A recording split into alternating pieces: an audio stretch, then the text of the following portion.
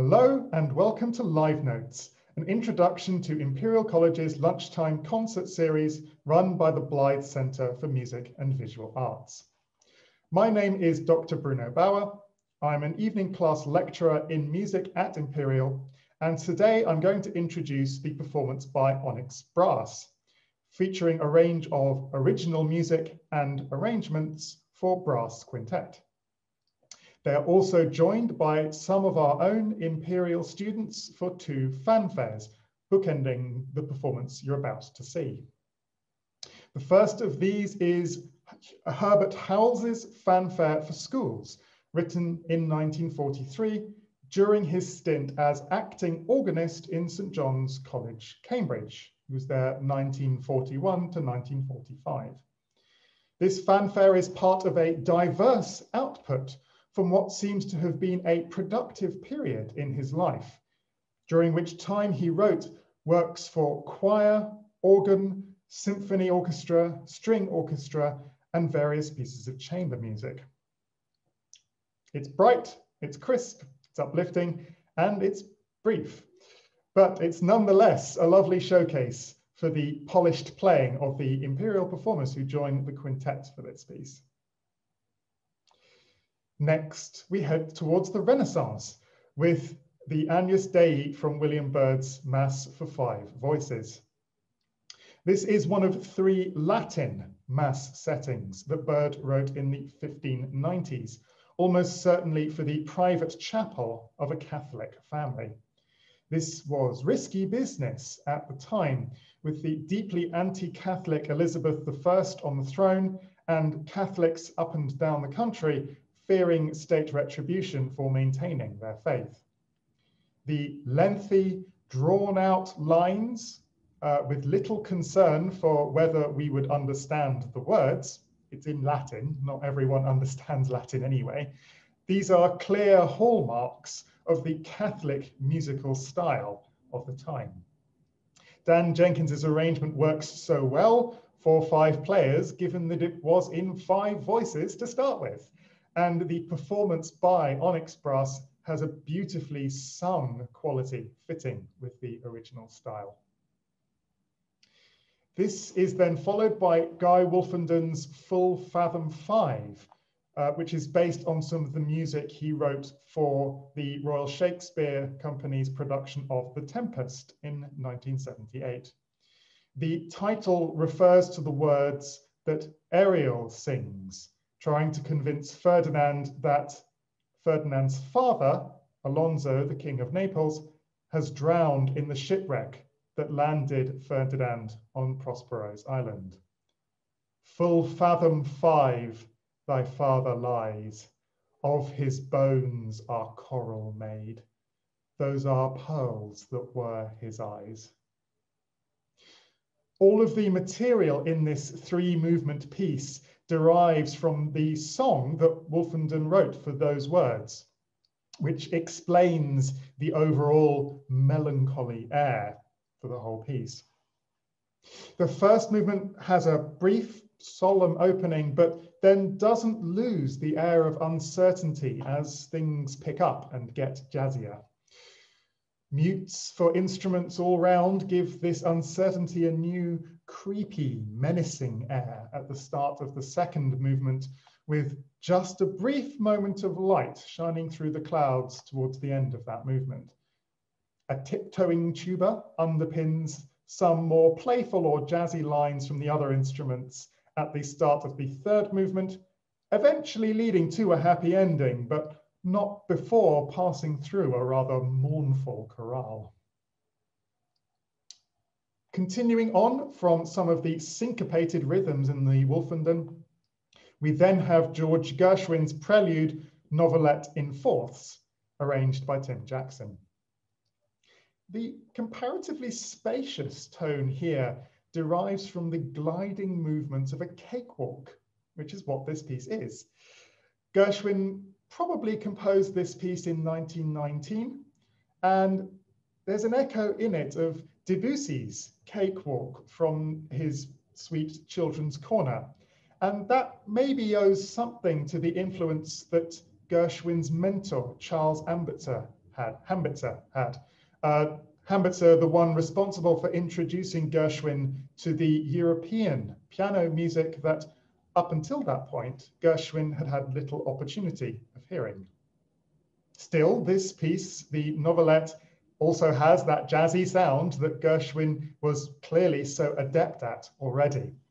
And there are plenty of tunes in thirds in the middle, as well as the fourths in the recurring opening melody.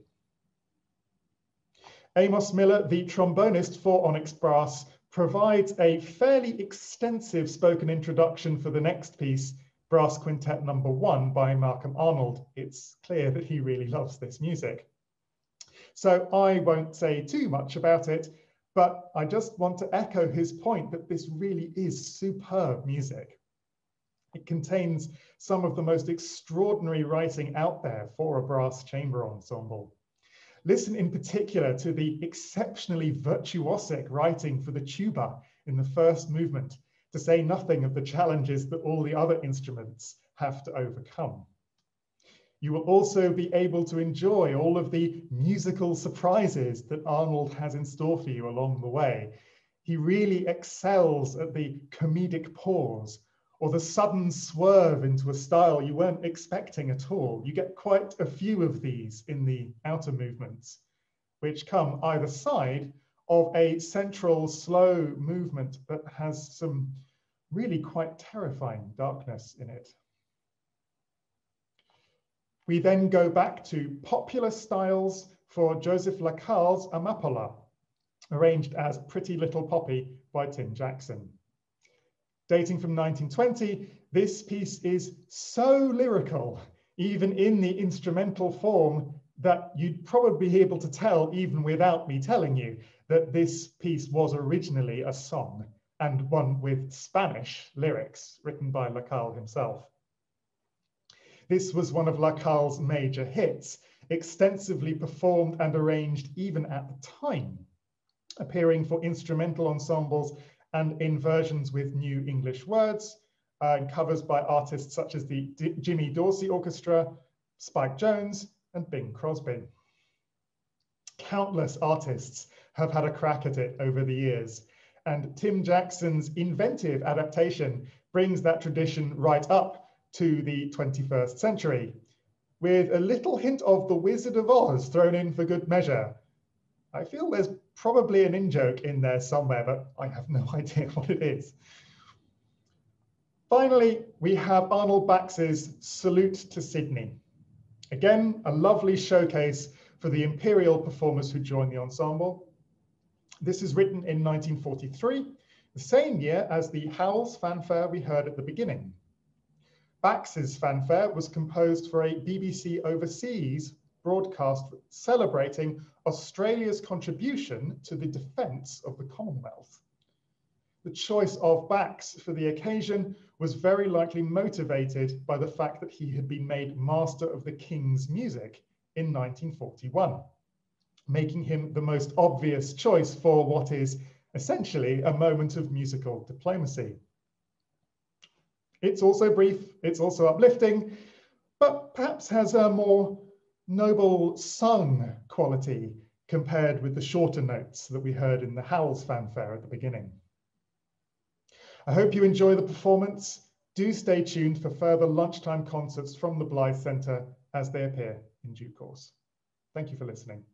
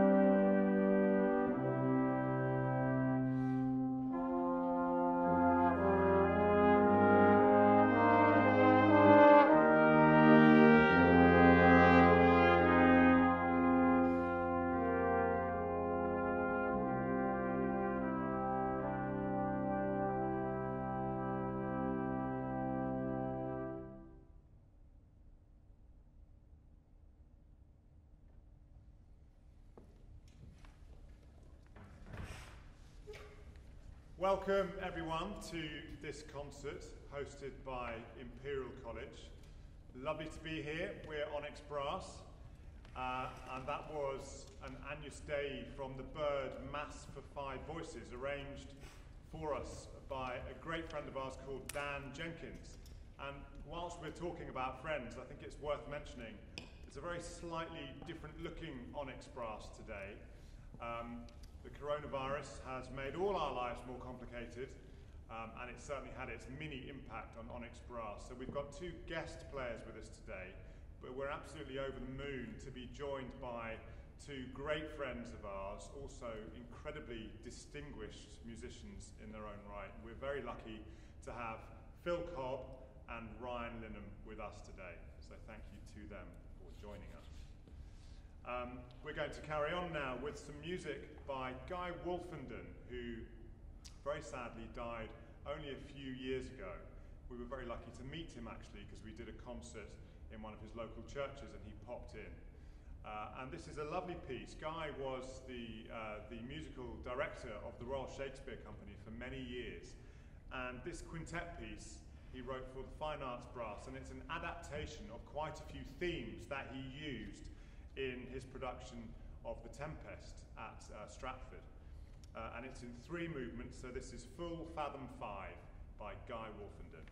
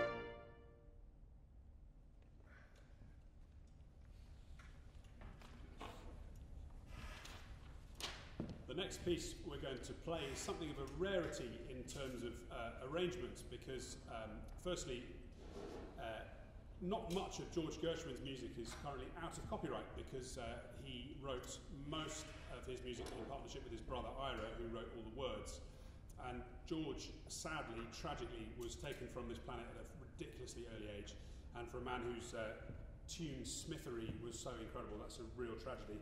And this piece we're going to play now is a very fresh arrangement. It's only the second time we've ever played it, and it's an arrangement of a little piano prelude called Novelette in Fourths.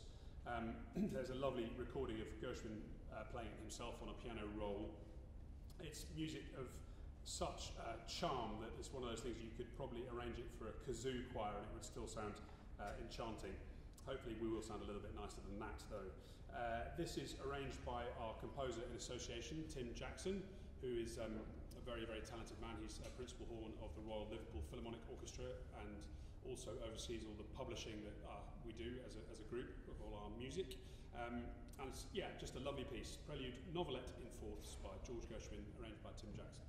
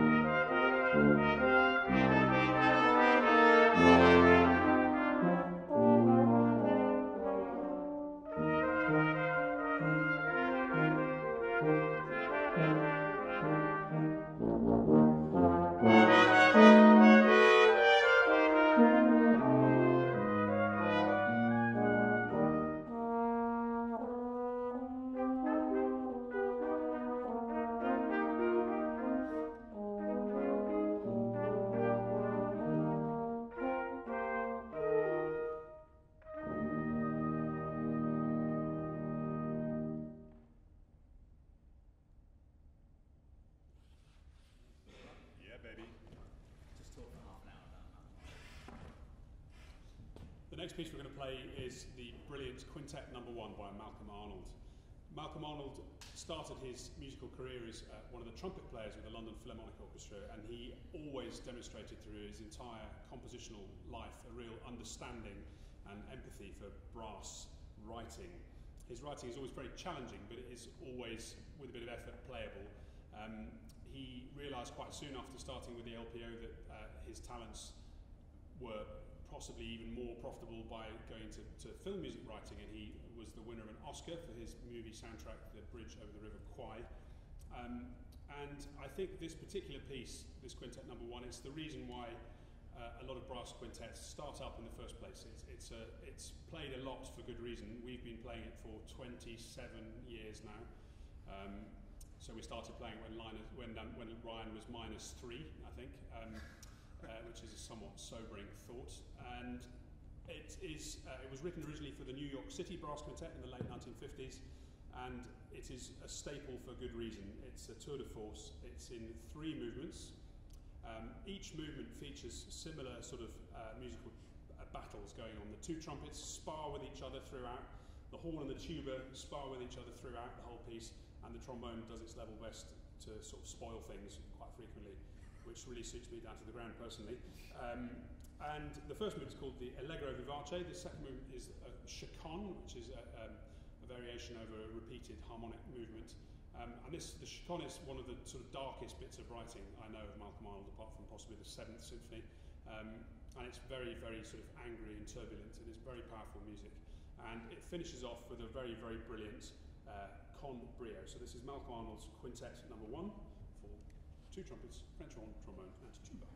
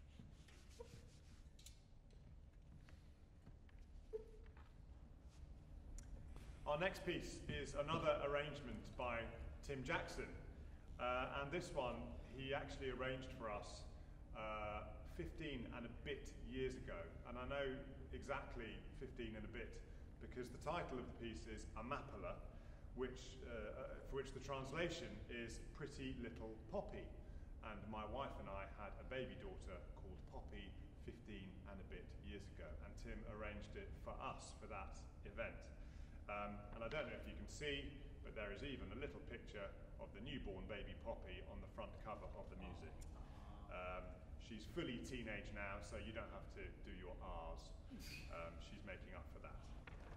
But this is a very famous song from the 1920s, 1930s by Joseph Lacal. It's been arranged into all sorts of different types of dance, and this is Tim Jackson's version of Amapala, Pretty Little Poppy.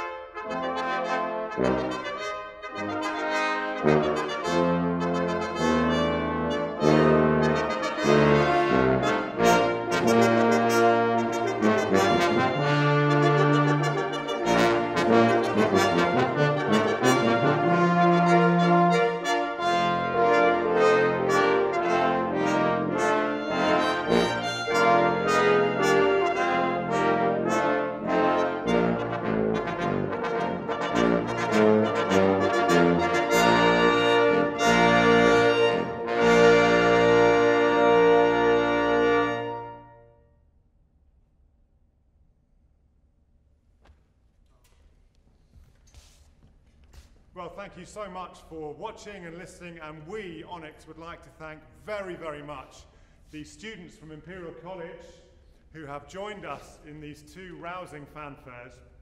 They've done a terrific job, Rehearsal has been very short, and they've slotted in beautifully. We hope that they've enjoyed the experience as much as we have. We'd also really like to thank Imperial College, especially Oliver Gooch, for keeping this brilliant series of concerts going in this very strange time for so many people. It's been such a joy for us to come back here and play to you all again, albeit on a computer screen this time. Hopefully next time it will be live. Thank you very much for watching and for listening.